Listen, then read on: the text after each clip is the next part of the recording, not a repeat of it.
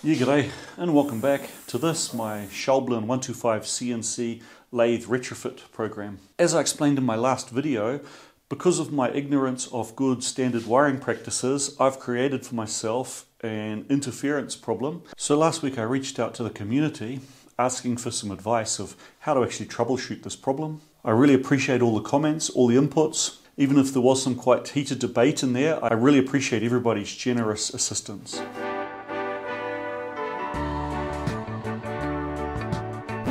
The offered advice I received can be grouped into three areas. The first one is troubleshooting steps to isolate which specific component is causing the voltage spike and causing the noise. The second area would be how to suppress that voltage spike and prevent the crosstalk from there onto the limit switch circuit with its Hull sensors. The third area was what were some things you could do to just accept that voltage spike but suppress the effect on the system.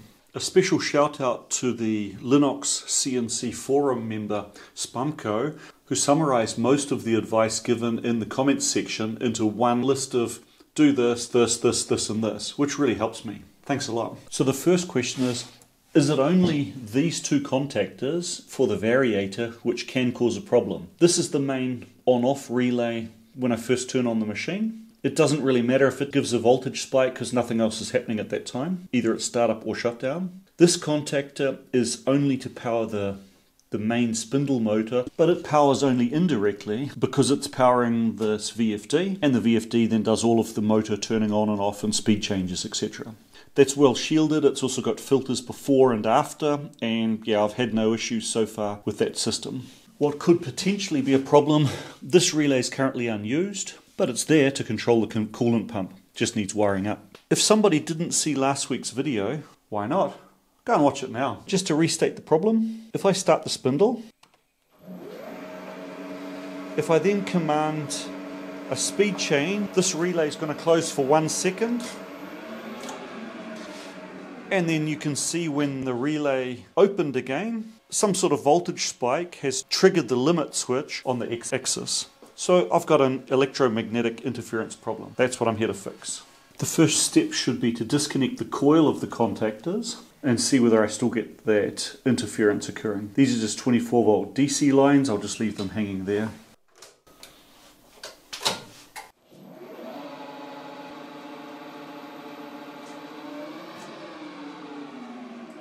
Okay, sure enough, when I release the contactor, it has e-stopped the machine. It means it's not back EMF from the coils breaking that's causing our problem.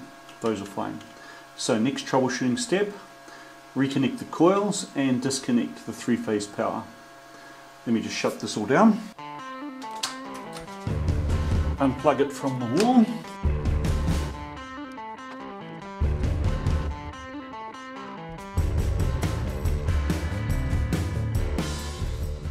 I'm just storing these live wires in these Wago connectors just to make sure they don't touch anything or cause any problems. Right, test that. Yeah, so running the coil doesn't e-stop the machine. Let's try the other coil. Yeah, also doesn't e-stop the machine. Okay, next troubleshooting step. Since I've got a spare contactor, this is the one for the coolant pump, which I haven't hooked up yet. We'll switch the three-phase power over onto this and just manually activate it and see whether I get the same interference on a different contactor. That may be an indication of like worn out contacts arcing within one of these two contactors. I mean, it's kind of unlikely seeing as both of them are behaving almost exactly the same, but let's do the test.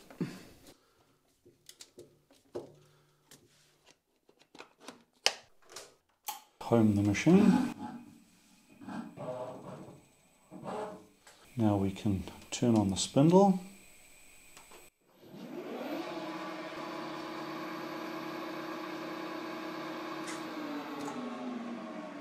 Okay, same result, the machine e-stopped. If it's not the coils and it's not the contactors, then it's probably the wiring. Basically everything from here backwards is, at least for those two systems, original Schaublin. This here is the control cable with all the hall sensors in it. Each of this is a high quality oil flex cable. Let me just focus that. See, here's an example. This is original Schaublin, I haven't even touched that. On the end of the shielding, they've crimped some sort of ferrule, put a pigtail lead onto it, and that lead's going off to earth and then off to a single star ground with everything else.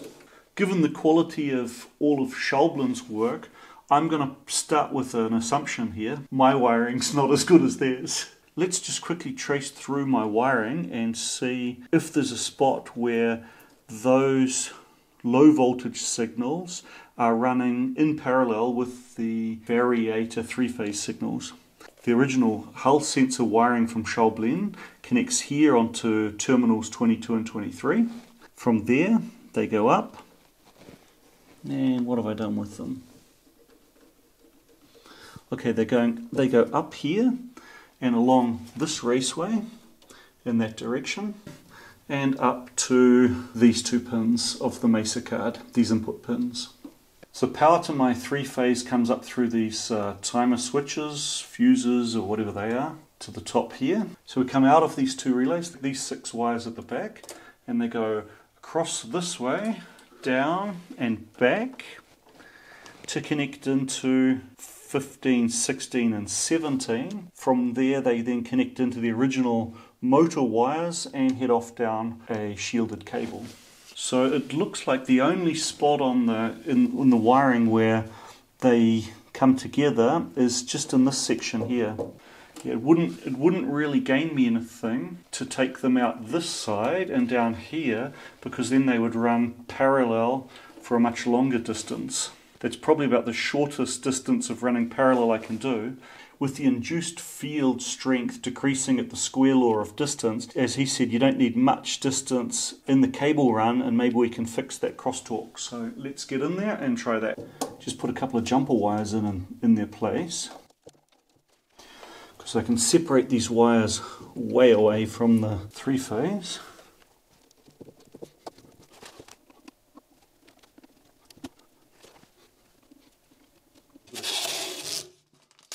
I'll just use a bit of tape to hold them right out in the free air.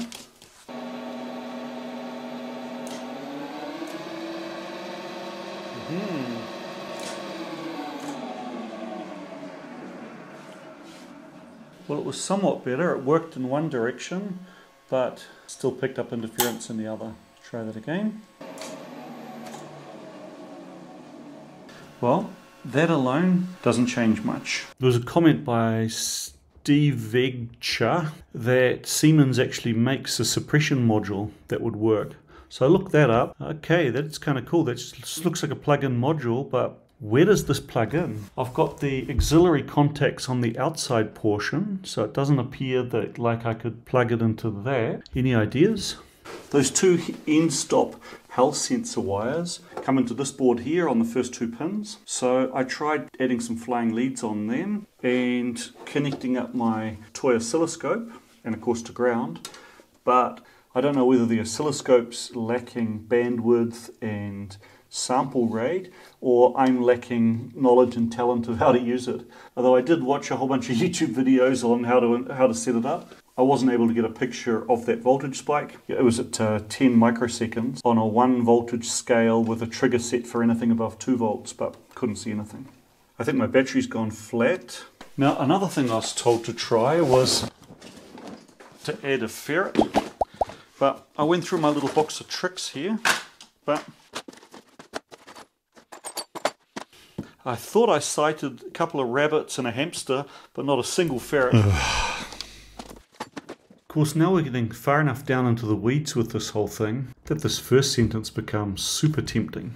What about just adding some debounce? Linux CNC's got a component for that, so let's add it and see what happens. So I'm here in the main HAL file for the machine, and what I've done is just add this debounce module with 3 filters, added it to the servo thread, and I'll try out with a debounce of 5 microseconds. This is what I originally had, where that's that input coming in from the Hull sensor.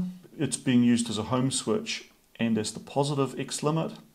And The next one is being used as the negative limit. So the signal comes in as before, but instead of getting connected straight into the home and limit switch inputs, goes through that 5 microsecond debouncing first.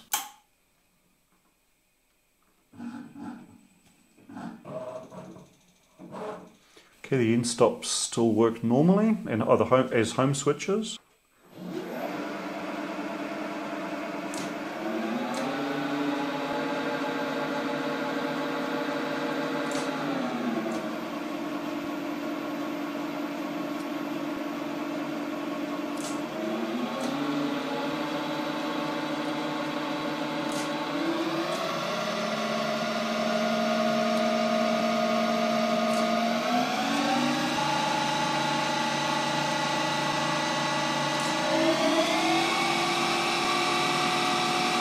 Okay, that's the maximum. Let's go back down.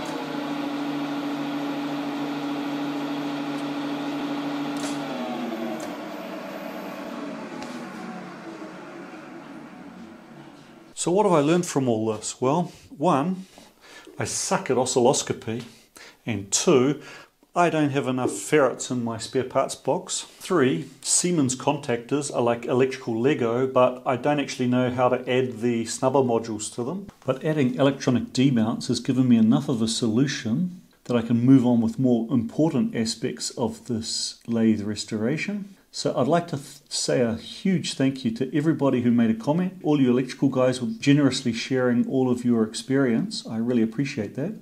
Thanks a lot for watching, and I hope to see you again next time.